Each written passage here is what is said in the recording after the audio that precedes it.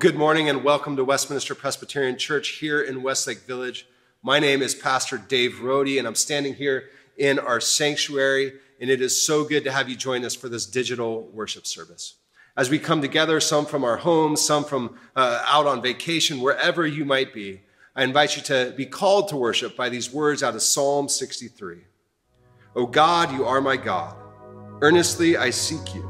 My soul thirsts for you. My flesh faints for you, as in a dry and weary land where there is no water. So I have looked upon you in the sanctuary, beholding your power and glory.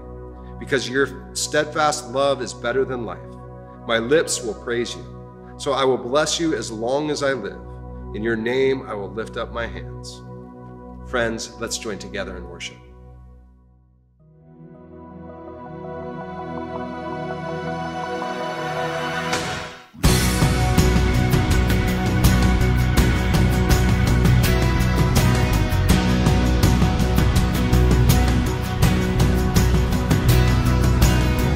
When all I see is the battle, you see my victory.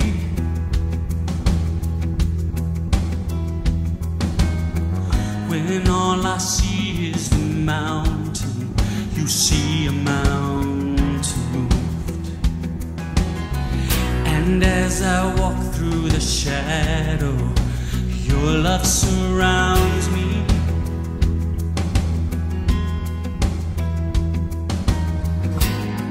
There's nothing to fear now, for I am safe with you.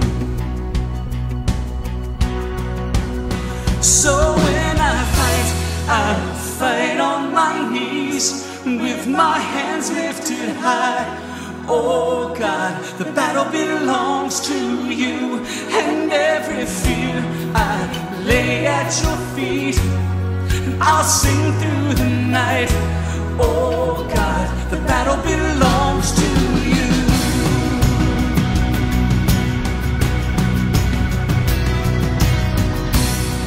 And if you are for me, who can be against me?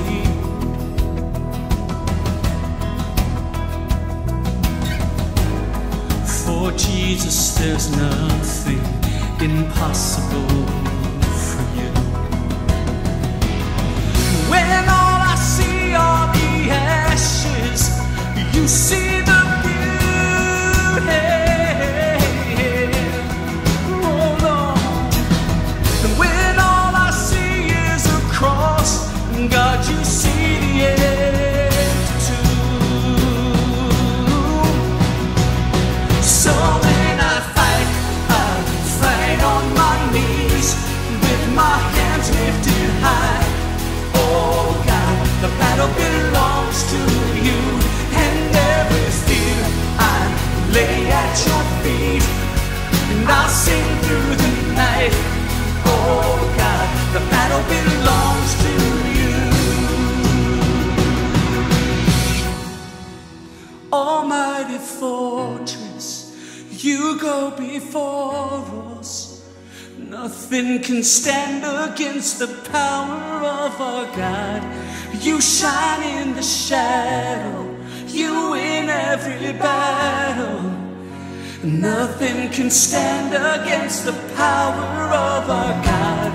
And almighty fortress, you go before us.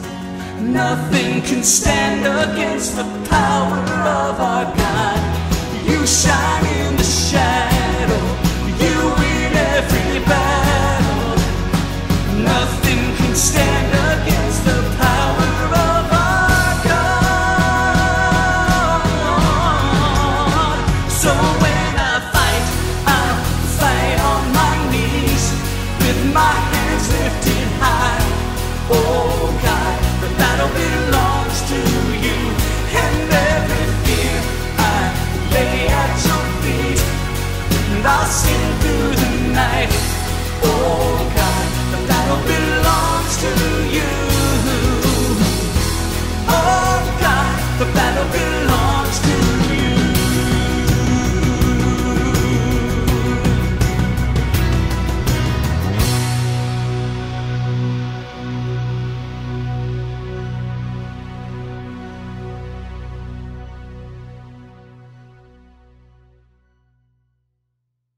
Hi everybody, good to see you again.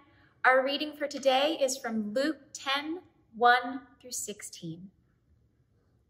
After this, the Lord appointed 72 others and sent them 2 by 2 ahead of him to every town and place where he was about to go. He told them, "The harvest is plentiful, but the workers are few. Ask the Lord of the harvest, therefore, to send out workers into his harvest field. Go, I am sending you out like lambs among wolves. Do not take a purse or bag or sandals, and do not greet anyone on the road. When you enter a house, first say, 'Peace to this house.' If someone who promotes peace is there, your peace will rest on them. If not, it will return to you. Stay there, eating and drinking whatever they give you, for the worker deserves his wages. Do not move around from house to house. When you enter a town and are welcomed, eat what is offered to you. Heal the sick who are there and tell them, 'The kingdom of God has come near to you.' But when you enter a town and are not welcomed, go into its streets and say, 'Even the dust of your town we wipe from our feet as a warning to you.' Yet be sure of this, the kingdom of God has come near. I tell you, it will be more bearable on that day for Sodom than for that town. Woe to you, Chorazin! Woe to you, Bethsaida! For if the miracles that were performed in you had been performed in Tyre and Sidon, they would have repented long ago, sitting in sackcloth and ashes. But it will be more bearable for Tyre and Sidon at the judgment than for you. And you, Capernaum, will you be lifted to the heavens? No, you will go down to Hades. Whoever listens to you listens to me. Whoever rejects you rejects me. But whoever rejects me rejects him who sent me. This is the word of the Lord. Thanks be to God." As we turn to prayer this morning, in addition to lifting up the needs of our community and of our world, I want to invite us to turn our attention to the schools in our neighborhoods. Those schools that are about to begin, including our own preschool here at Westminster, as well as those schools that have already started. To just take some time to pray for staff, for families, for teachers, for the kids, for everyone. Let's pray. Gracious God, we're so grateful for the life that you give and for the opportunity to journey together, to learn from one another, and to see you move in our midst. We're in a season of transition, both here at WPC as well as around the world. Help us to lean into you, to trust you, with all of our questions, our uncertainty, with our doubt. As we search for answers, help us to be faithful in the day-to-day task of loving you and loving one another. God, it's so easy to be consumed by the brokenness and anxiety that surrounds us, from illness to loneliness and isolation, to acting out of self-preservation and fear of the other. Forgive us, heal us, redeem us. Help us to turn to you. We pray for schools that are launching into a new year, from our preschool here at WPC to colleges and universities. We lift up children and students and parents who are on edge about how the year might look, as well as the administrators and teaching staff who are working to create environments conducive for learning in a difficult season. Lord, we know that you hold us in your hands, that you're working in ways that we can't always see, that we can't always explain or grasp. Help us to remain steadfast and to live our lives in a way that brings you honor and glory. We lift up all these things as we pray the prayer that you taught us to pray, saying, Our Father who art in heaven, hallowed be thy name. Thy kingdom come, thy will be done on earth as it is in heaven. And give us this day our daily bread. Forgive us our debts as we forgive our debtors. Lead us not into temptation, but deliver us from evil. For thine is the kingdom and the power and the glory forever. Amen.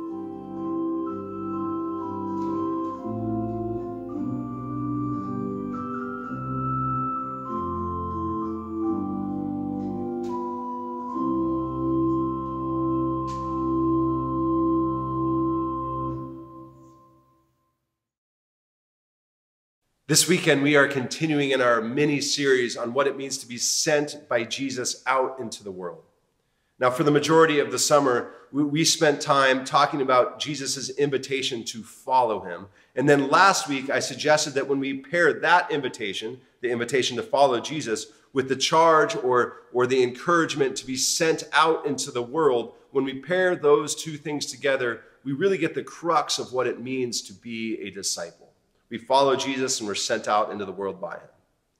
Now, this series, it finds its roots in John 20:21, where the resurrected Christ shows up to his first followers and says, "Peace be with you. As the Father sent me, so I am sending you."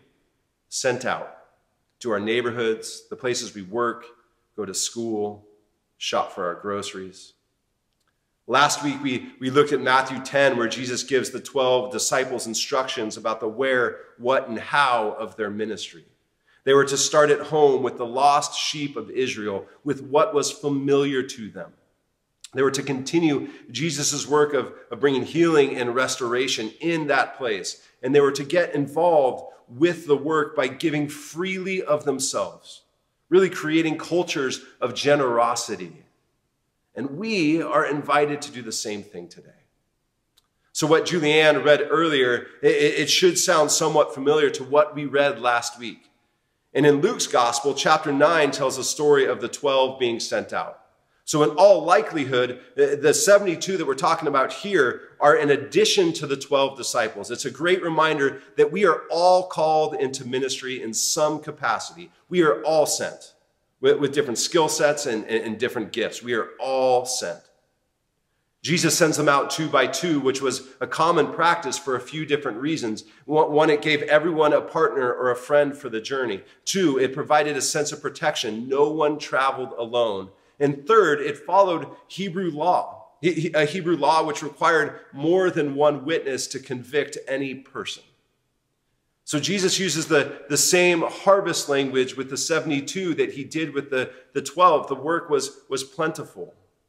And again, the ever-comforting language of being like lambs among wolves, a reminder of how painful the journey can be.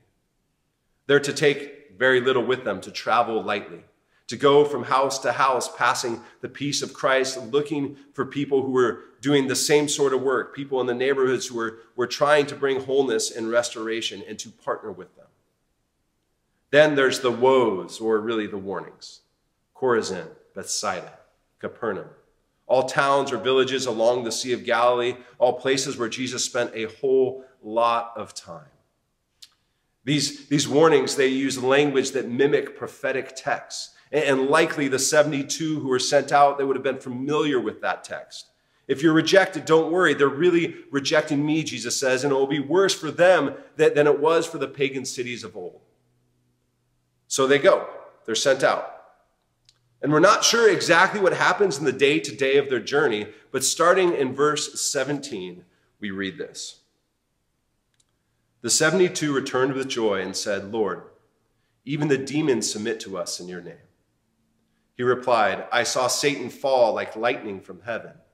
I have given you authority to trample on snakes and scorpions and to overcome all the power of the enemy. Nothing will harm you. However, do not rejoice that the spirits submit to you, but rejoice that your names are written in heaven."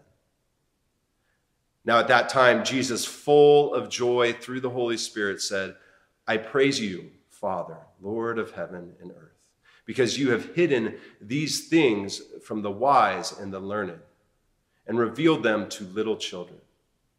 Yes, Father, for this is what you were pleased to do. All things have been committed to me by my Father. No one knows who the Son is except the Father, and no one knows who the Father is except the Son and those to whom the Son chooses to reveal him." Then he returned to his disciples and said privately, "Blessed are the eyes that see what you see. For I tell you that many prophets and kings wanted to see what you see, but did not see it, and to hear what you hear, but did not hear it." This is the word of the Lord. Thanks be to God. We've reached that time of year where all kinds of pictures are popping up on social media or really being sent between family members and friends about the start of, yes, another new school year. So we see pictures, Jimmy holding up a sign, first day of preschool, Sarah, kindergarten, day 1, Ben, 6th grade, the big middle schooler, Becca, senior year, we can't believe it. Whether preparing to take a child to the first day of daycare just for a couple hours or driving away from a dorm, leaving them in their first semester of college, parents in this season sit somewhere between excitement and terror, between elation and tears. I will never forget what it was like to drop off our oldest daughter for her first day of elementary school. We walked to the kindergarten playground. She proudly got in line. She was wearing a backpack that was entirely too big for her small frame. We gave her a hug. Then I went back and got another hug. And then we joined the lineup of parents watching through the chain link fence as our kids walked around the corner and out of sight. It might sound a little funny, but I wonder if Jesus had the same sort of butterflies when he sent out the 12, and then later, as we just read, the 72, as I felt that day. Did he wonder what they were going to do? Did he sit there while they were out thinking, are they making friends? Are they able to track? Are they able to pay attention? How many enemies have they made? Or how many times have they had to wipe the dust off their feet? Were they accepted? I imagine he had a good idea of what they would experience. I mean, after all, this was a sort of ministry that wasn't new for him, but it was new for them. When they return, and Luke writes that the 72 are filled with joy, and that Jesus was too, I can't help but project the giddiness that I felt when we went back to pick up our daughter at the end of that first day of kindergarten. Now, if she said anything remotely close to what the 72 said, about demons submitting to her and all that, if she got even close to that, I probably have been more than just a little concerned. And I'm sure my phone would be ringing shortly later with a call from her teacher and principal. But she was excited. She was thrilled. We were excited. We were thrilled. We wanted to hear about all of those adventures from that day. The names of her friends, the games she played on the playground, her favorite part of the day, her least favorite part of the day. Did she learn anything new? We wanted to share in the joy of the new beginning. This new chapter for the 72 or the 70, depending on what translation of Luke you read, it reminds us that being sent out into the world by Jesus is good. It's plentiful. There's a lot of work, and it can also be painful all at the same time. Now, the main difference between the sending out of the 12 and the 72 is that we get a glimpse of the return of what it looks like when they got back with the 72. We don't get that with the 12. They are elated, and Jesus delights in their work as they return.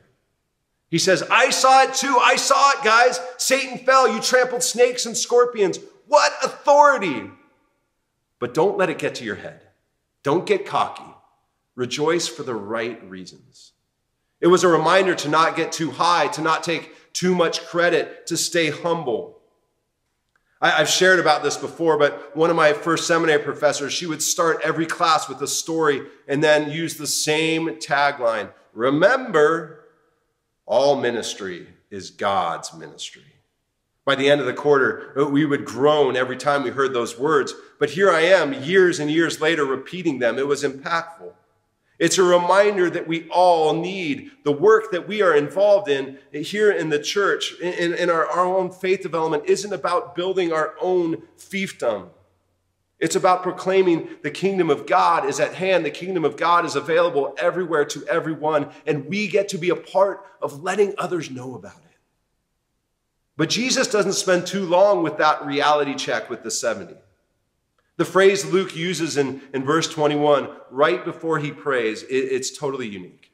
This is the only place this particular word is used to describe Jesus' emotion. Earlier, I used the word giddy to try to capture what I felt when our daughter returned from her first day of kindergarten. And the word used here isn't too far from that sentiment. It carries the sense of being overwhelmed or beside oneself with joy. It's actually the same word that Luke uses to describe what Mary feels after she visits Elizabeth. This is the Magnificat. She shares about her pregnancy and she sings out, her soul glorified, her soul magnified the Lord, her spirit rejoiced. It was giddy with the news. In the same way, now her son can't contain himself, so he prays. He thanks God for the unveiling of the truth to the 72, the truth about God's kingdom, the truth about Jesus, the truth about being a part of bringing wholeness and restoration and peace in the villages, in the towns, sent out to the whole world. It was a truth that wasn't understood by people who had previously been considered wise, who had been searching for generation. And here in this place, as Eugene Peterson translates, these hidden things, they've been hidden from the know-it-alls, but they were shown to the innocent newcomers. Jesus guides them, he challenges them, he sends them out, and he rejoices upon their return.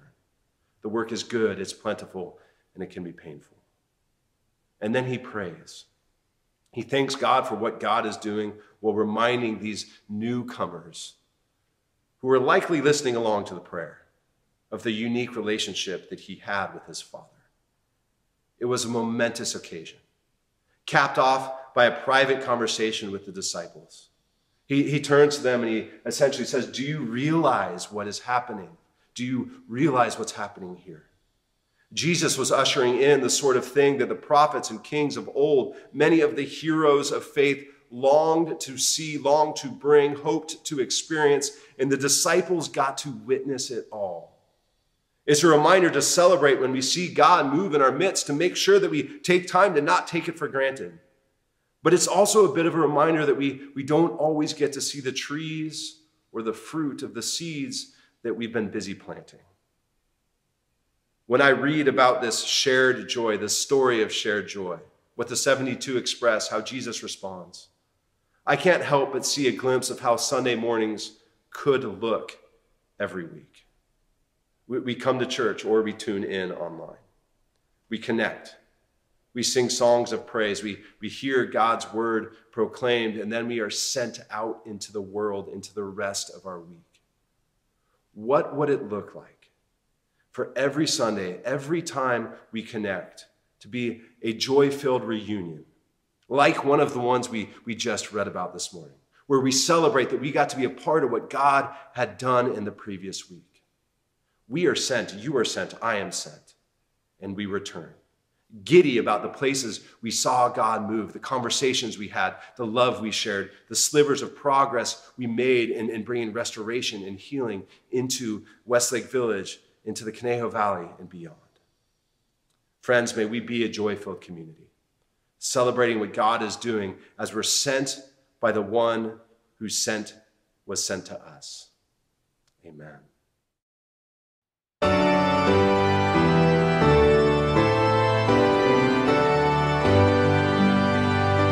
Praise God from whom all blessings flow. Praise Him, all creatures here and below.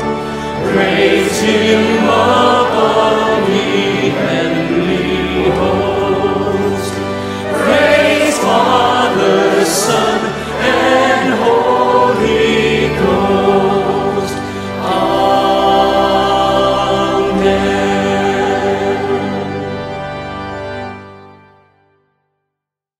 I was talking with a friend earlier this week and was reminded that Sunday morning worship services are really just one component of who we are, really one component of what we do as a church. And that there's a lot of different ways that people can be plugged into the life of WPC.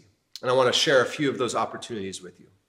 We're continuing to collect hygiene kits. This is wrapping up our summer church-wide service project in partnership with the LA County USC Hospital. And we're about 15 kits away from our goal. So if you'd like to participate, I invite you to put one together and drop it off in the office.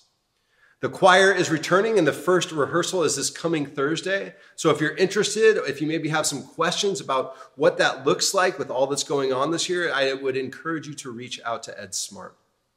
Fall is just around the corner, and as we talked about a little bit earlier, we're preparing for what's coming. And I want to give you a few dates to just write down on your calendar now.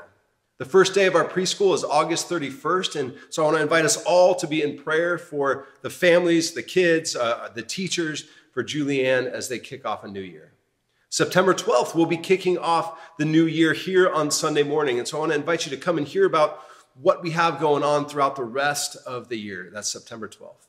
On October 10th, we'll be having a kind of a goodbye party for Pastor John, so come on that Sunday as well. And then later that month, on October 21st and 22nd, we will be hosting the Grandparenting Summit for grandparents throughout the Conejo Valley with the Legacy Coalition. This is a nationally simulcasted event, and we'll be sending out more information in the coming days, in the coming weeks and months. It's something I'm really excited about, and if you are a grandparent, I would highly recommend that you save those 2 dates, October 21st and 22nd. It's a Thursday and a Friday. At some point, we'll also be dedicating our courtyard this fall. Right now, it's under construction, and that construction is just a little bit behind schedule, but it should definitely be done by some point early in the fall. This last week, we kind of crossed a milestone. We raised just over the $50,000 of the $125,000 mark that we're aiming to raise. And if you'd like to contribute, I'd encourage you to reach out to Heidi or to Terry in the office. And remember that there's really no amount that's too big or too small. We're really able to do all that we do here at WPC because of the tithes and the offerings of our congregation, our shared gifts with one another. It's one way we partner together to bring glimpses of God's love, of God's kingdom to our neighbors and out to the entire world. Now, you can give online through our website. You can give through the mail. You can drop something in the mail and it will get to our office. Or by texting the word WPC Give to 77977. And now, as we conclude this morning's service, I'd invite you to join with us in our closing song.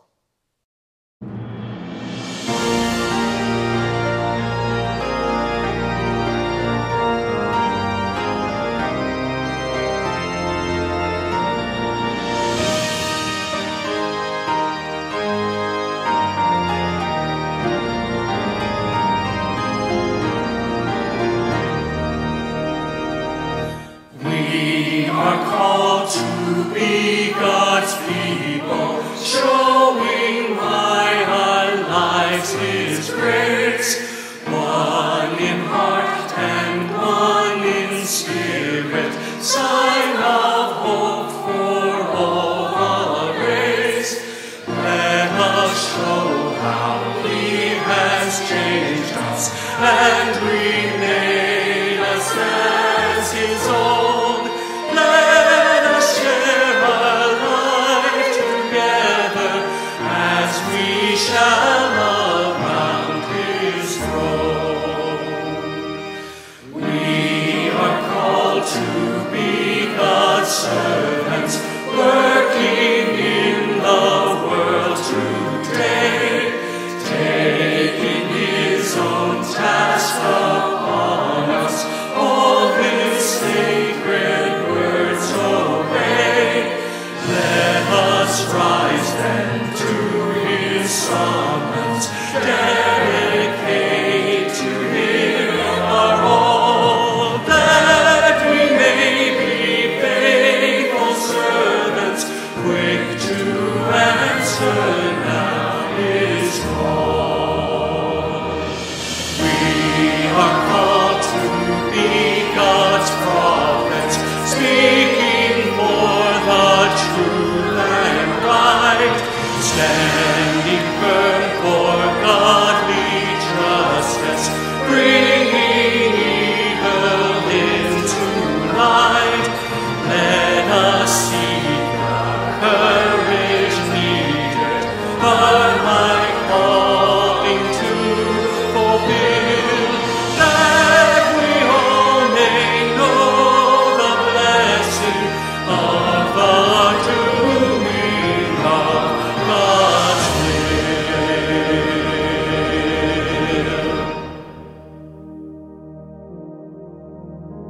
So friends, as you are sent out, go out with the love of God the Father, with the grace offered by Jesus Christ, God's only Son, and with the fellowship of the Holy Spirit. Amen.